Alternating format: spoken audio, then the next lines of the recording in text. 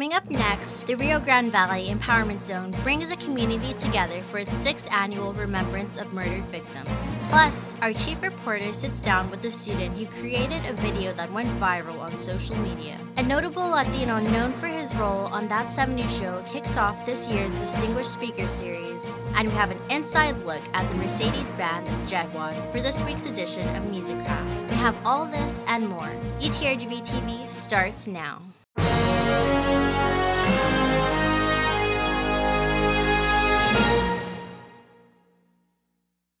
Thank you for joining us for this week's edition of UTRGV-TV. I'm Rocio Villalobos.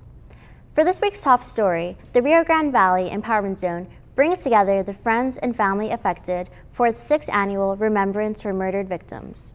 I went out to get the story.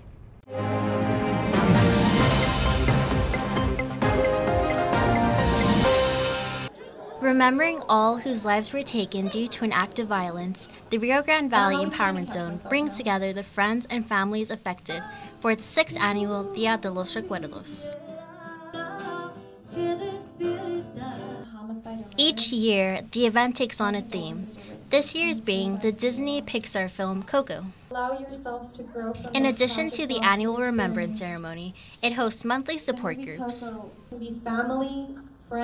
It's supposed to be a celebration of life, celebrating how they lived, not how they died, and remembering those good memories. As the families, they want to be able to grieve, they want to be able to cry. This is a place where they can do all those things and nobody's going to judge them.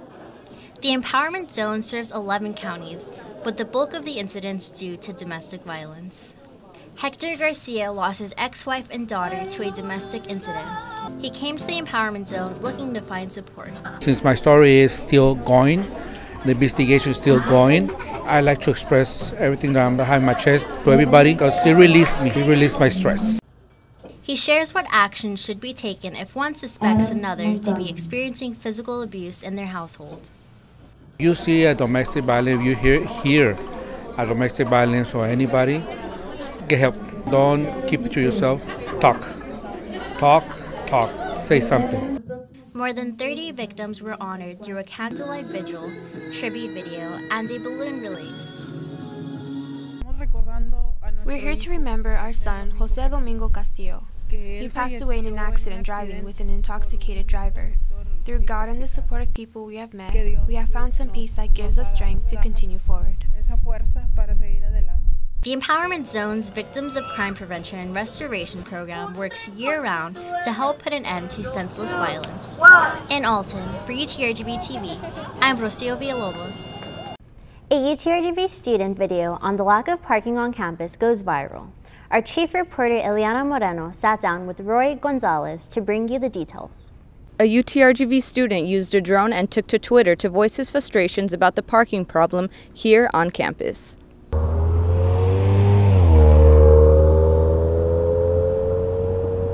Yep, that's me. And I just got a $30 parking violation for parking in the wrong zone. But what UTRGV doesn't understand is there is no parking. Roy Gonzalez, a junior at UTRGV, made a video urging the university to make more accessible parking spots on campus. His video went viral after it reached almost 100,000 views online. The whole point, literally the only reason I made the video was just so I could tweet it at UTRGV, and I just wanted them to respond. That's all I wanted, was like them to tweet back or retweet it or favorite it. Like, that's all I wanted. And then it turned into like, oh, well, what do you suggest? And I was like, well, I don't know. I'm an information systems major, you know? Gonzalez received a response from UTRGV, assuring him that the university is working diligently to resolve the parking issues, and asked him if he'd be interested in joining their parking task force, in which Gonzalez responded that he only wanted a special parking spot. The lack of parking spots has been in talks for some time by students as well as faculty. I spoke to the directors of parking and transportation at UTRGV to see what they have planned to fix the problems. We understand that students have concerns, and we sympathize with the fact that sometimes you come during peak hours and you cannot find a parking space that's close to the building where you're at. So we're doing a couple of things right now in the short term. Gomez says the university added 206 parking spots this summer, but they still plan on expanding parking lots as well as using a new technology that uses signs at parking lot entrances to show availability for a vehicle. Coming from our students, we believe that we need to fill their needs, and what we are looking into doing is working with different patrons of the university. For example, SGA, we're working hand in hand with them so we can possibly find solutions to current situations. Aguilar says that they will continue working with the university and organizations to make parking easier for students. Most people agree with me that saying, UTRGV does have a parking problem. Some people say there is no parking problem, which I don't see how they can say that there is a parking problem. Maybe my suggestions as how to fix a parking problem weren't the right suggestions, but there is a parking problem, and I'd say 9 out of 10 people agree that they agree with me. Although the official vehicle counter is still in the works, a test pilot will be used as early as November. Reporting from Edinburgh for UTRGV-TV, I'm Ileana Moreno. A Valley native artist shares the history of Tejano women in a presentation at the Museum of South Texas History. Neida Alcantar has a story. For the past century, people have witnessed a Tejano music industry dominated with male artists and only a fraction of female artists. A speaker was invited at the Museum of South Texas History to share a presentation on the roles and impact of the women of Tejano music. We had our first lady of Tejano.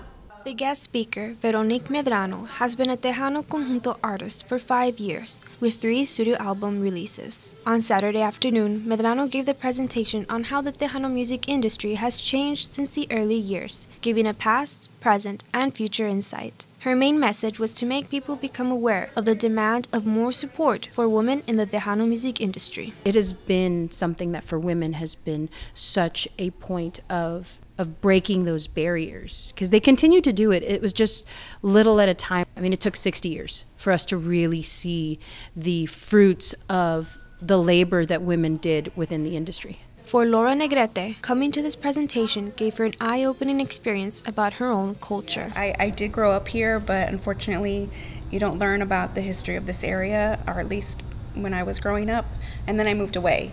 So coming back here, it's kind of like getting a refresher into what this area is about and exploring this area anew. Programs and Events Officer Rene Ballesteros shows how the museum is an educational place for children and allows adults to learn about their regional history that they might not have learned in school. Because we want people to learn about their heritage, to learn about the history from their area.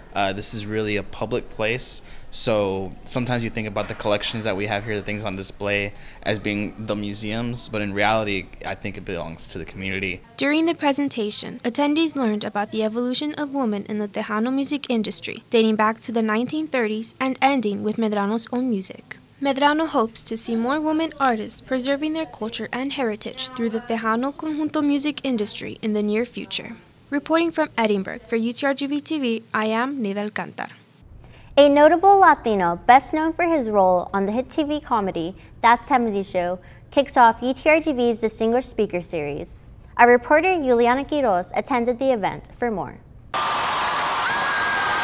The crowd went wild as Wilmer Valderrama walked on stage to kick off this year's Distinguished Speaker Series at UTRGV. Best known for his role as Fez on the hit TV comedy That 70s Show, hundreds of students, faculty, and community members anxiously waited in line for hours before he made his appearance. I'm ready for Fez. I love Fez. And while many were there to reignite childhood memories, I've been watching That 70s Show since I was a kid. I'm 24 now, so it's been quite some time. Others sought an educational experience. This English teacher organized this trip for her class to dive into how rhetoric is used by someone like Wilmer Valderrama. Have them go and see in the real world, this is how people present themselves, how they establish credibility for their audience, how they appeal to them emotionally. I didn't know how to speak English, so... Valderrama shared his story of how he came to be an actor, detailing the hardships he faced coming from an immigrant family and being a Latino in Hollywood with an accent. We felt that his story would kind of match with what our students are going through, and they would be able to see someone go from the rags to riches story. UTRGV's Director of Student Activities says their committee chose Valderrama because of his relevance and his ability to highlight how voting can make a change, as he empowers American Latino millennials across the country with the organization Voto Latino. But even in between Valderrama's serious conversation on his life, immigration, and Latino empowerment, he still made the crowd laugh and cheer.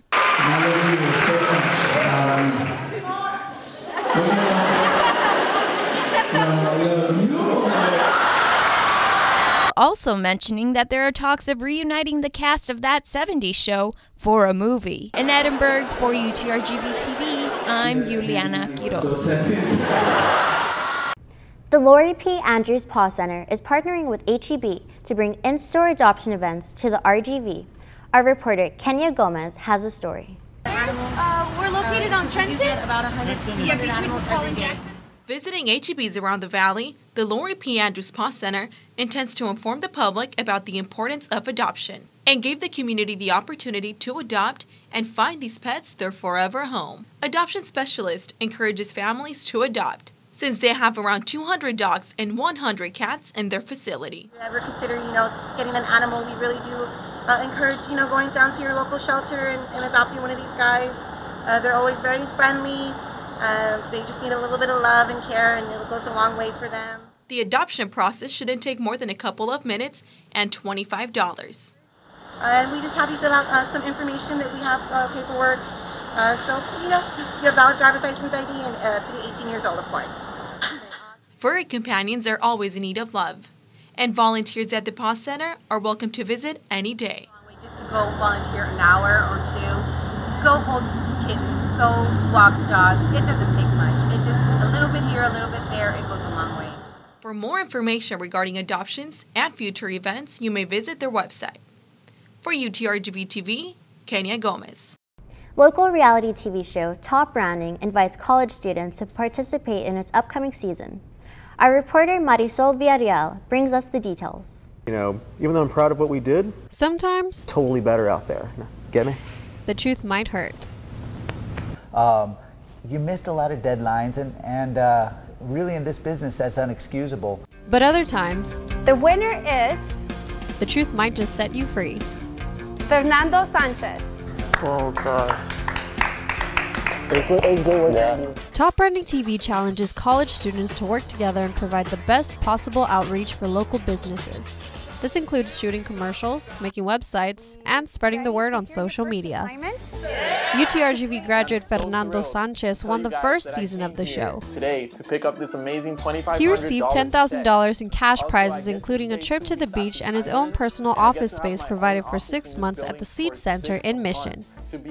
And this is where all the Top Branding reality TV show magic happens. Inside the Seed Mission Center, you'll find Vanessa Sarabia. She's the producer in charge of Top Branding TV. Out of the many different media jobs Sarabia's had, she says that her favorite is media production. That's where her interest for reality TV shows grew. She chose college students as contestants because I also love to see the participants grow, and I love to see them actually create friendships. She wants adolescents to have the same opportunities that others do in various parts of Texas. Her best interest, she says, is offering students all the right tools they need to be successful and have a chance at earning their dream job. Opening those opportunities to them means the world to us. For more information on how you can be a part of Top Branding Season 2, check out their website at www.topbrandingtv.com. Top Branding Season 2 is now accepting both UTRGV and SDC college students. In Mission, reporting for UTRGV-TV, I'm Marisol Villarreal. And here's Eliana Luna with this week's sports highlights.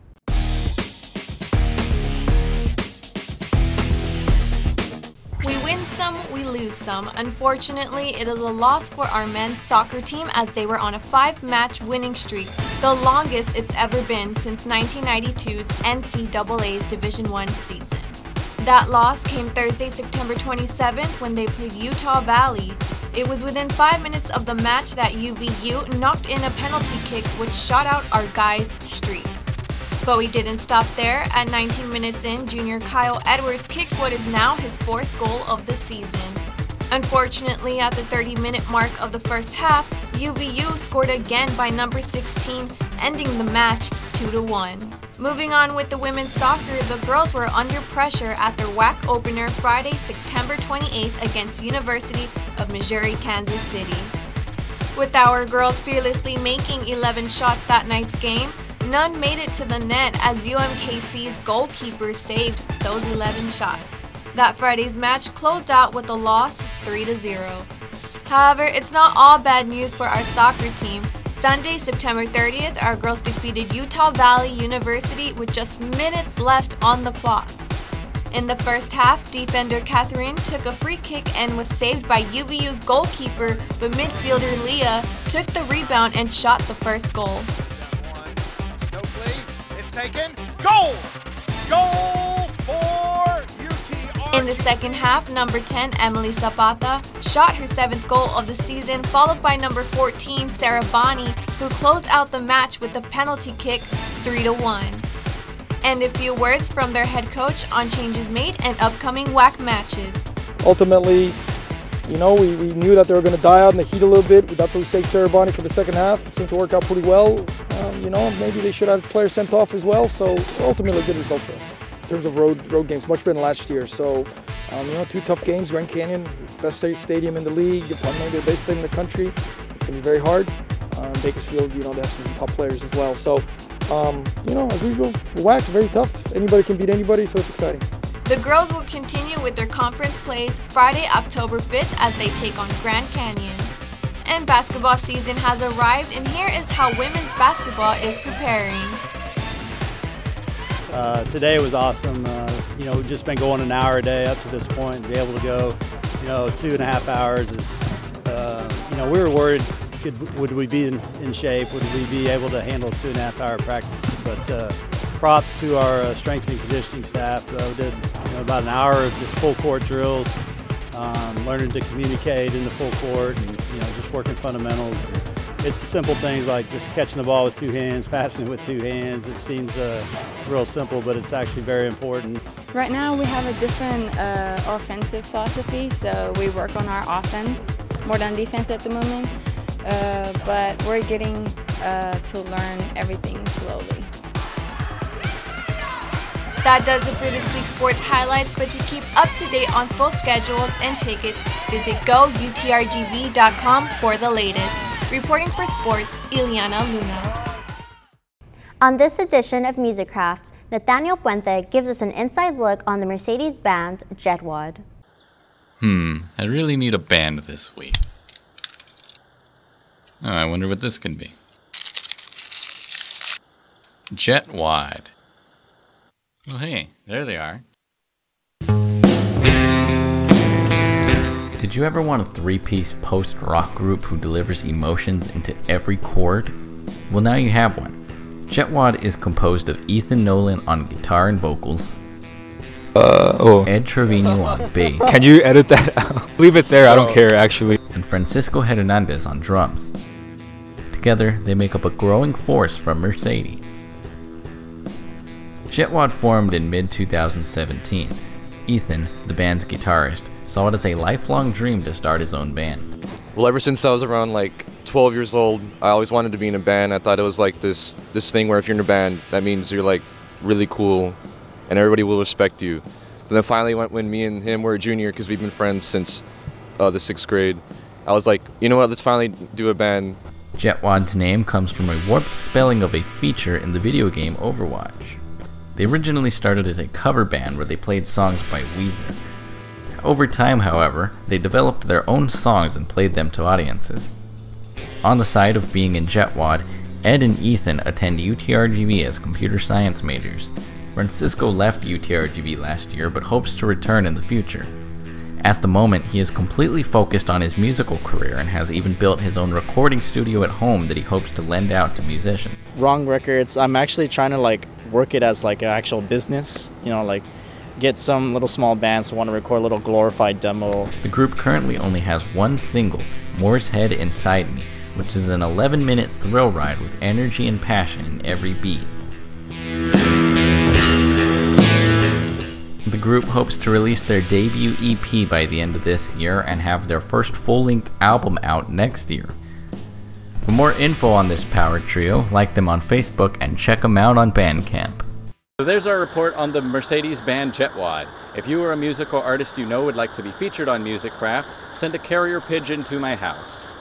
Reporting for UTRGV-TV, I'm Nathaniel Puente. That's all we have for you today. But remember, if you have a story you would like for us to know about or know someone who is making an impact on campus or in the community, you can contact us through our social media or email us at utrgvtv @gmail.com. We have community and UTRGV news for you every week. See you next time.